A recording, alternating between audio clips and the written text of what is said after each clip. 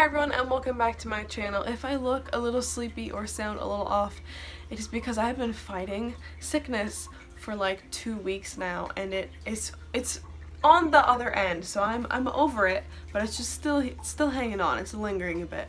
But I can't wait to share with you who I have to share with you today, which is Chocho, my chubby frog. And I don't want to make this intro super long, but I do have quite a bit to say about her, where I got her from and how I got her, things like that. But I want to play clips of me getting her and her eating for the first few times, and like pictures and videos I took of her over me talking. So we're gonna go ahead and do that. But first I ask that you subscribe and hit the notification bell, because in a couple days after posting this video, I'll be posting a video featuring Gamakichi, who is my tomato frog. So I got them the same day.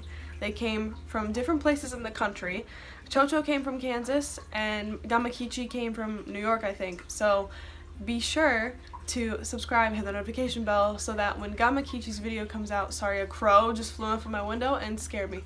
So anyways, when Gamakichi's video comes out, you'll be able to see it as soon as it goes live. But anyway, I'm going to go ahead and tell you a bit about Chocho with clips of her on top. So Chocho is a chubby frog, and I decided to name her Chocho after the Boruto character. Boruto is the sequel series to Naruto, but it is an anime that I watch with my fiance and my sister. We love it. And Chocho is the daughter of Choji from Naruto. She is just this lovely chubby brown girl who is sassy and strong, and she loves potato chips, she just loves food, and I relate to her on a very personal level. And I thought that Chocho was just a perfect name for my chubby frog, because like she embodies the characteristics of Chocho the character.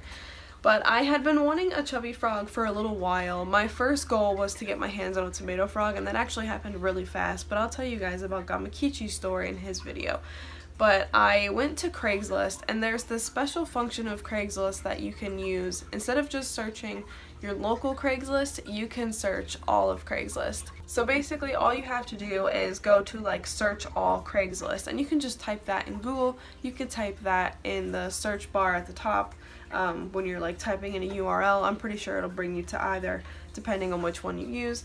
But it's just this site that you can type anything you want into if you're looking for it on Craigslist. So I typed chubby frog, I typed Asian painted bullfrog, the different names that chubby frogs go by, and I came across Chocho being rehomed from Kansas, and I reached out to her former owner through email. And then once we thought it was like a good fit, we texted each other. So her former owner's name is Riley. Hi Riley, I hope you're watching this. It was really great because I got to ask a lot of questions about Chocho's current care with Riley, and I also got to ask, you know, different questions about how I might have her set up, like, oh, do you think she'll like this, or do you think she'll like this? I got to really talk to her and get to know a lot about Chocho before getting her. And the reason that it took 2 months between talking to Riley about Chocho and actually having Chocho shipped was because it was winter and you had to wait for nice temperatures in Indiana. So there was one day was our goal. Okay, we just had to find one day where the temperatures overnight were higher than 40, and we found that day, and that was on April 9th. So from February 7th, which is the day that I first texted Riley, all the way until April 9th, which is the day that she arrived. So she shipped on the 8th. She came in a box with no issue. I unboxed her, and I didn't record that just simply because I was like nerve-wracked because I was also unboxing Gamakichi that day. But both of their former owners cared for them a great deal, like an incredible amount. And so that really helped kind of like make sure that they had a safe passage and a caring home and plenty of help before they got here. When Chocho got here, she went into quarantine, and her quarantine enclosure was just a little bit like longer than a 10-gallon, and it had Eco Earth in it with a little ceramic water dish, a driftwood like ornament so she could hide, and then also there was a fake plant in there. So it was just like the bare essentials to make sure that she had what she needed. Throughout this period of her being in quarantine, I learned that she's a very active frog, which I had anticipated because I got to talk to Riley a bunch before I got Chocho. And I was super excited to be able to get her out of quarantine because I knew she would really enjoy her enclosure, which I'll give you guys an enclosure tour of in a few minutes. And so quarantine lasted 21 days, and I really honestly only quarantined her to be safe. But because Chocho came from like a home where she had already been a pet for a while, you know, she wasn't like coming from an expo. I actually do want to make a video where I talk about quarantine in depth because it differs based on the situation, based on the species. Quarantine is always something that's a really good idea to do.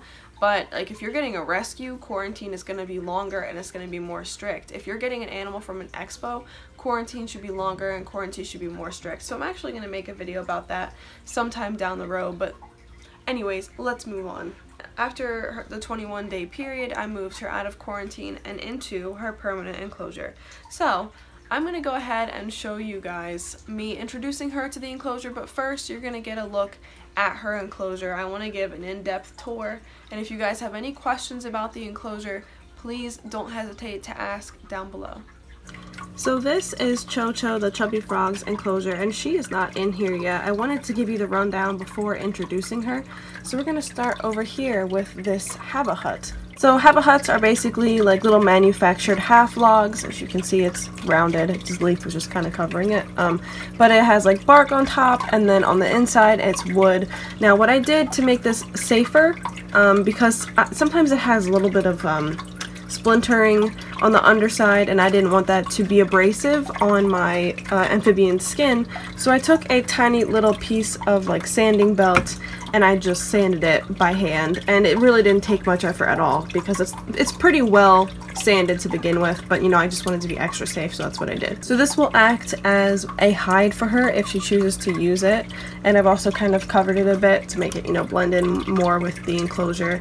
And then behind that we have a piece of driftwood. It is a Fluker's driftwood from Chewy, and it has a really nice like concaved middle, which is why I put pothos inside. Chubby frogs are known for basically digging up the roots of planted enclosures, and pothos would be no exception, but I figured I could try and plant it inside of something that had like more protection so that, you know, Chocho wouldn't be able to destroy it. And this piece goes all the way down into here, so it's like plenty of space for the roots to grow. Now so far it is alive, but that doesn't mean that it will stay that way. So this is just like an experiment, and I don't know if it will actually work, but we're gonna try it out. What you're looking at as the flooring of this enclosure is a mixture of organic topsoil and terra firma by the Bio Dude, as well as some sphagnum moss and some eco earth. Now the eco earth is more centered towards the bottom because I really just needed a lot of substrate to fill this space. So it's mostly eco earth and sphagnum moss at the bottom, and then the top 2 or 3 inches is going to be the terra firma mixed with organic topsoil and some eco earth, as well as tons of sphagnum moss. Now you'll notice to the right there is a whole entire stream section. We'll get to that in a minute, but what I want to point out is that around the entirety of the stream section I have packed down sphagnum moss. I'm hoping this will prevent Chocho from flinging dirt in there. If she does, it's not a big deal. It's not going to be harmful to the water. It's not going to be harmful to the filter, which again I'll get to in a minute. It's not going to be harmful to her, but you know, you want to try and keep the water as clear as possible. Now let's talk about the stream area. So the rocks are there to provide, well, some stability for this bamboo and the filter, but also to make sure she doesn't drown. Chubby frogs are not swimmers by nature, but they do like to go in the water and just, you know, lounge around, and I have seen Chocho in the water bowl in her quarantine enclosure, so I know she uses it. So what I did was added some very large rocks that she is not going to choke on, and I made sure they were secure in place and they're not going to hurt her if they shift or anything like that. And then I added some bamboo because my bamboo has been growing like crazy in my red-eyed crocodile skink enclosure, and it's just water in his, so I figured I'll give it a go with theirs. I'll just put water in here and see how it goes. And these are just bamboos that I ordered from Amazon, and they're just regular old lucky bamboo or whatever. They're safe to use because fertilizers were not used with them. They were just grown in like those little food cubes things, those little like weird see-through food cubes of the same type of food that the pet store uses to keep their plants alive when they're shipping them. So that's just what they were in. And you also may notice there's a little bit of sphagnum moss and stuff that got in here. That is my bad. I put it in there. It is totally my fault. But in the very back you'll notice a bit of movement in the corner, and that is a filter. Now the filter is actually advertised for turtles, but I would never use it for turtles. It is too small for turtles. It's too small for a lot of things. It's a very compact filter. It starts right about here and ends right here and goes to the back. And it is a Zoomed turtle filter, and it just has, you know, the regular biological filtration that occurs in a filter, but it's very compact, so I wouldn't use it for like an animal that actually requires heavy filtration. For this stream area, it's perfect. It's nice and small and keeps the water going, and you really don't want to have like stagnant water in any enclosure with water this big, because you can't like take the bowl out, or you can't take this out to clean it like you could a bowl. So you really want to have a filter or something that's going to move the water, like aeration, for example.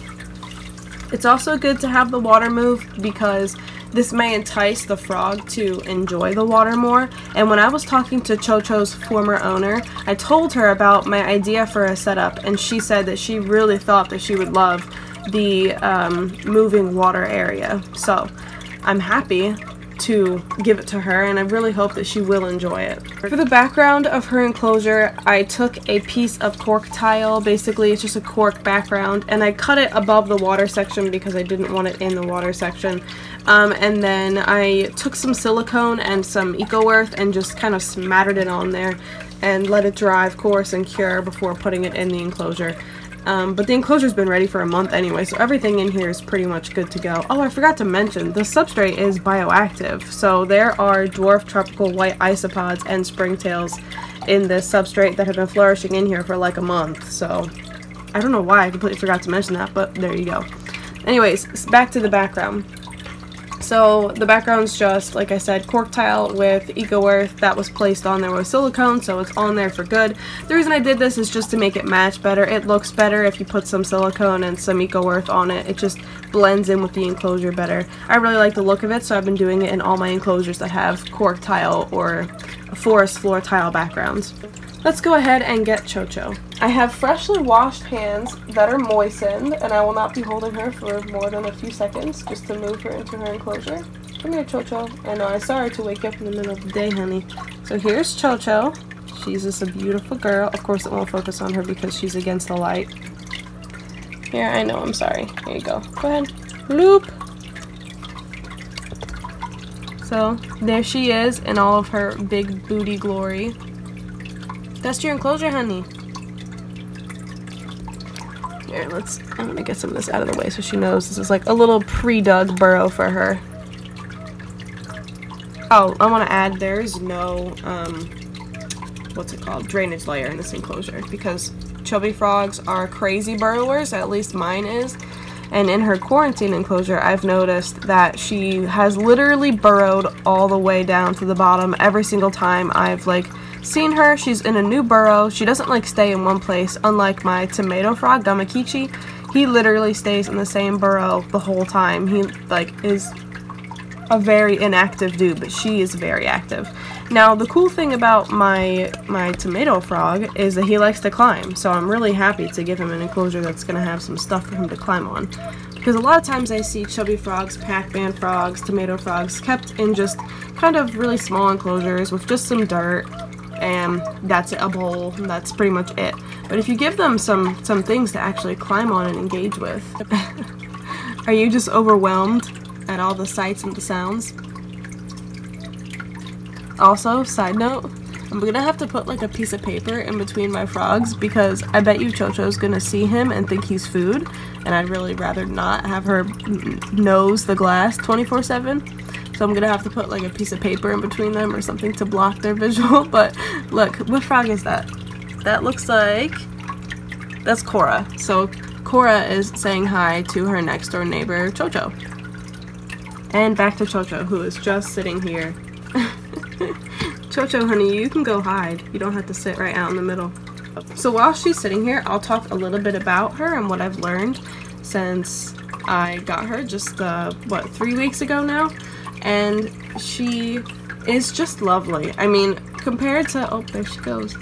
Compared to Gamakichi, she is more outgoing. She's been easier in terms of like getting her to eat. They both ate no problem, but she is like more willing to hunt them than Gamakichi is. Gamakichi really just wants them to fall right underneath of his face and then he'll eat them. But she has kind of like come out of her shell a bit and she like kind of hunts them down a little bit. And she has been seen in her water bowl more often. She burrows a lot and she like can be found in different places inside of her enclosure. And Gamakichi, he has one main burrow. He just like, it's one little tiny hole that he just likes to sit in. And I'll find him out and about like climbing, which is great, I love that. But he absolutely just loves to sit inside that hole in his enclosure. And so I did his enclosure a little bit differently for that reason, but we'll get to it when we get to it. Chocho, honey, are you gonna go hide? She said, Mom, I'm stressed. This is new. Be nice. Oh, and it's also worth noting that I'm sure I will inevitably find, there she goes, ways that are better to work this enclosure. So this is not like a permanent, I mean, it's a permanent setup if it works for her, but there's probably going to be things that, you know, I've realized along the way that's better or worse, and I'll try out different things. So if you want to mirror your enclosure after this, like, that's great. I've done my research, but I will leave any changes that I make in the description down below or in the comments down below, because I don't want to like mislead people if I make any changes and someone like replicates this enclosure and then they come back to it later and they're like, oh, yours looks different now. Look, there she goes. That's where I was hoping she would go, because I kind of like dug out a little den for her back there. Okay, so I'm gonna let her get settled in. I'll take some more clips throughout this week of her enjoying this enclosure, and yeah, let's go ahead and do Gamakichi, and of course he'll be in a separate video. I will include it right up here, so go ahead and watch Gamakichi next. Oh, hi cutie, she's precious. Oh my god, I love her. Oh, so cute. Hi honey, do you like your little burrow? I know, I feel like I gave you so much more to interact with.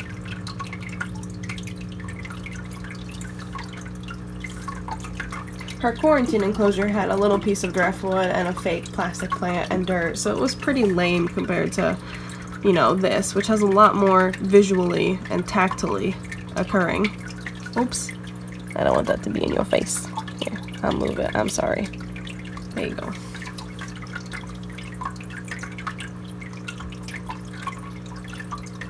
Okay, pretty girl. I'm gonna go get your brother settled in. Or sister. I mean, Gamakichi's probably a girl, but whatever.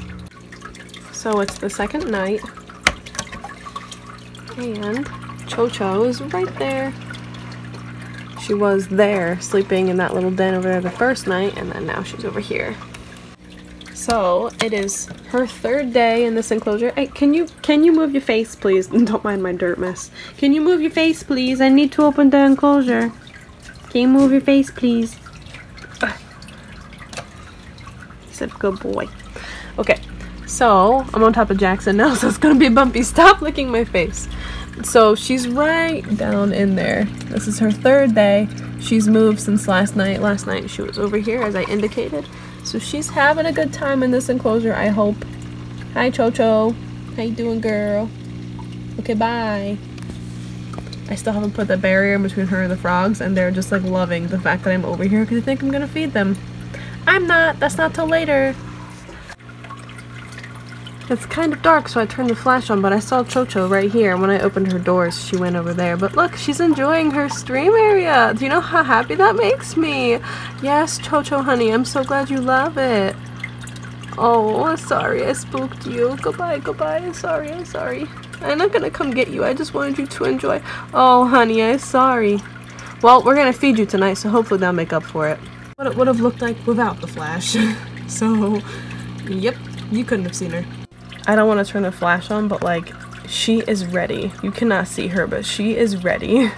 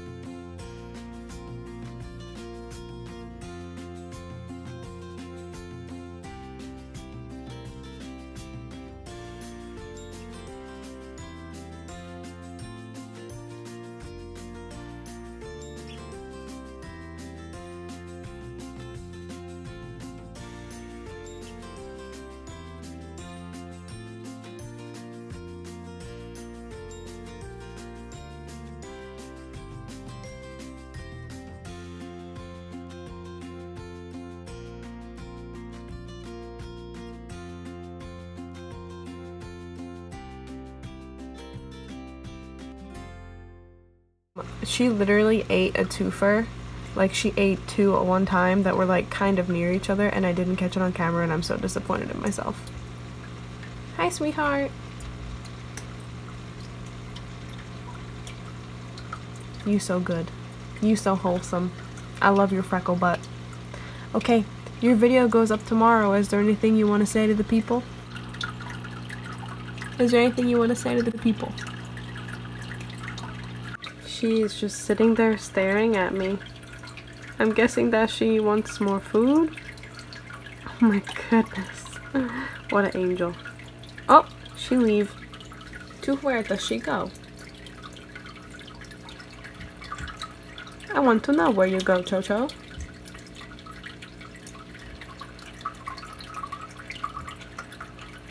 Will you show me where you are planning to go, Chocho? I know not what she intends. Oh, she's looking at me again. What did I do? What did I do, huh? What did I do to deserve you? Please tell me. She has the cutest face ever. Like, just looking at her gives me all the joy. I have to move on and feed the other froggos. Those ones. The loud ones. Bye, honey. I got to go. Say thank you everyone for watching. Time for the outro. Thank you guys so much for watching this video about Chocho and experiencing her first month here with me. It was so much fun, and it is going to be so much fun, and getting to meet her has been lovely, and I'm just really excited about the future of having Chocho as part of the family. I hope that you guys are just as excited as me. If you guys want to see more of Chocho, I recommend subscribing and hitting the notification bell, because I will post videos featuring Chocho down the road. But if you want to see Chocho a bit more regularly, I definitely recommend. Hi, Egret. She's about to lay eggs, just a couple days away. Gotta love this time of year. It's been the best. Anyways, if you guys want to see more of Chocho on a more regular basis, please follow me on Instagram or Twitter. I'm actually really not happy with Instagram lately, so I might not be posting there as much as I used to. But you can definitely follow me on Twitter. I also have a Patreon where I talk about animal friends that I don't have yet, or ones that I haven't shown on my Instagram yet, that are relatively new to the family. And so if you're interested in meeting any of them, by the way, there are two that you haven't seen, that like the public hasn't seen. So if you're interested in meeting either of them, please go ahead and check out Patreon. With all that said, I thank you so much for watching, and I'll see you guys next time. Hopefully it'll be for Gamakichi's video, because that's the one I have intended next, so I hope to see you at that one. Bye!